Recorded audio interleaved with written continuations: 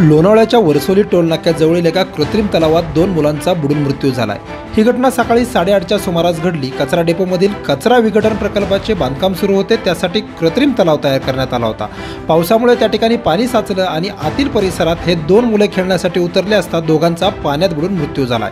सोनू रफिक शेख वय 14 आणि असलम मुजावर शेख अशी मृत मुलांची नावे असून एकाचा मृतदेह हाती लागला आहे, तर दुसऱ्या मुलांचा शोध सुरू आहे। सोनू आणि असलम हे दोघे जण मित्र असून कचरा वेचकांची ती मुले आहेत।